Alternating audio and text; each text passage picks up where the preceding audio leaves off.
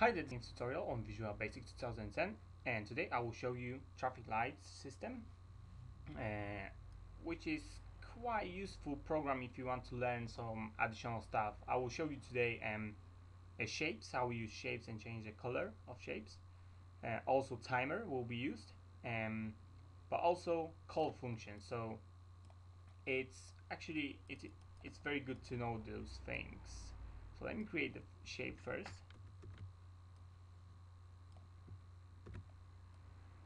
So I have three shapes for lights.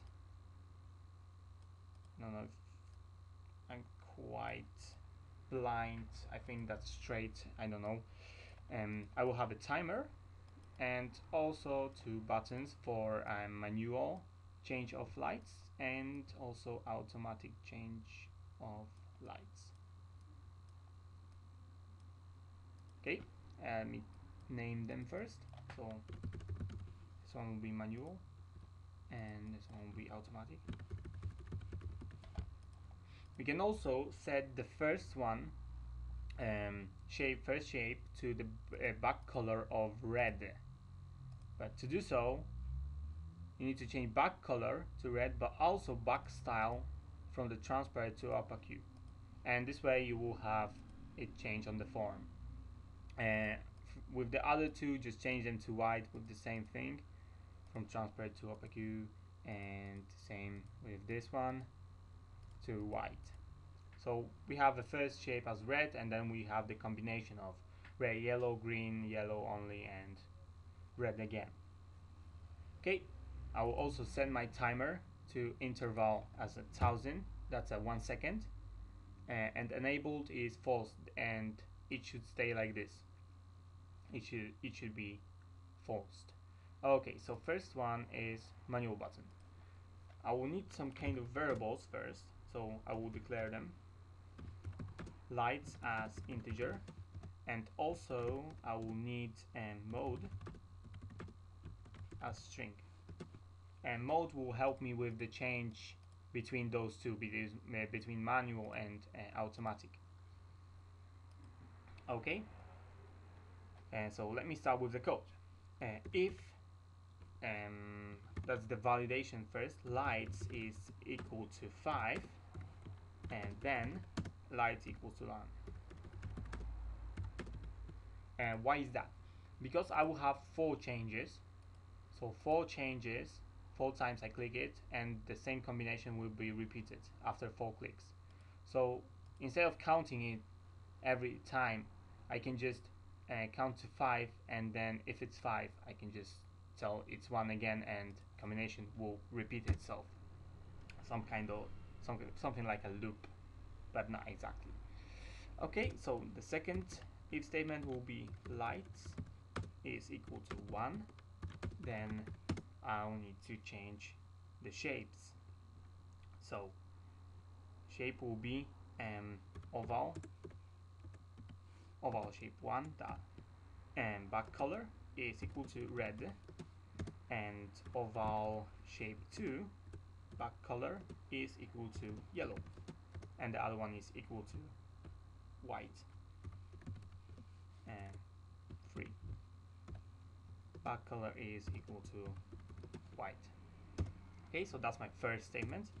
And now else if lights is equal to 2, then I'll say oval shape 1 dot text back color is equal to white this time, and second shape is equal to also white, and back color is equal to white, and the third one is equal to green.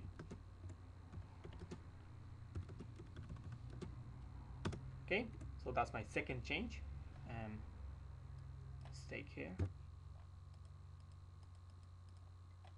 Else if again lights equals 3, then I'll have again color change of shape. So oval, this one stays as white, and this one changes to yellow,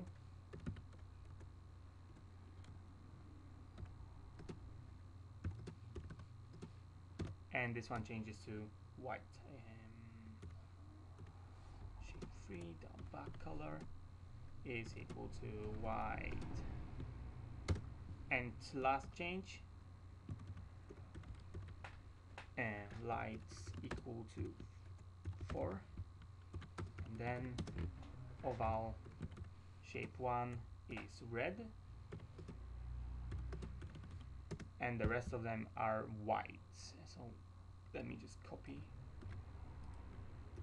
and this one is white as well. Okay, so that's the color will change, but one thing is missing here, and that is the counter. So lights is equal to lights plus 1, and let me just copy that and paste it to each of those statements. This way it will move on to next, else, and stuff like this, so it will count properly. I think it will work now. So no, I need to set the lights as well. Okay, so in the phone load I will set lights is equal to 1. Also mode in the mid time is equal to manual. I will need this later on with the automatic change, and this one is just the lights is equal to 1. I think that should work now. Yes. So as you can see, when I click each time, the combination changes as I like it, as I want it to. That's in the real life how the lights changes from this, and this. Okay. So that's the manual button done. Now I need the automatic button. So automatic button will have a mode inside. So if mode is equal to manual,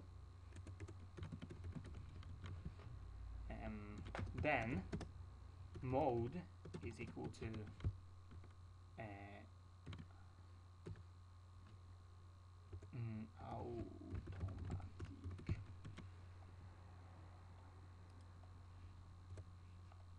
automatic. Yeah, mode is equal to automatic, and then timer dot enabled is equal true. Also, I will disable button 1 dot enable is equal to false. So this will mean when the automatic button is clicked, it will go through automatic function, but the manual button will be enabled to press. And also button 2 text will be changed to other caption, to other text, so that if you click it again, it will change back to manual. So for example, and else, so if it's clicked second time, so mode will equal to manual again, and timer will be disabled, is equal to false, and button 1 that enabled is equal to true, because it's out of the automatic function, and then button 2 will go back to its text, its original label. Okay, so that's set for the button. Now what I need to do is basically create a timer, and I will use the call function. So call button 1 dot click. And why it doesn't work? Because of this thing. I just need to delete this. I don't need it. Now it will work. So when I run this, I will show you now. So when I run this, I have manual, which worked properly, and I have automatic. It says click again to change back. As you can see, the light changes each second, and when I change back, as you can see, it's automatic again to press, and manual is enabled, and the timer stops.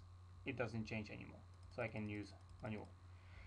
Very simple code, nothing special here besides this one. We can use call just to save some space of the code, because for example, if we need to use the same code again, we can just call the function and that's it. There's no point to copy everything and paste it in the timer, because it just takes space and stuff like this. So it's very good to use call function, but also I just showed you how you can create toggle buttons, so that if something is pressed, then other is disabled and stuff like this. Also shapes, you can use shapes for other purposes, stuff like this. So that's the end of the tutorial. Also visit my webpage and YouTube channel. If you like it, subscribe. More tutorials to come. I don't know yet what the next tutorial will be about, but probably something new. So have patience. When I create it, you will see, and I will see you next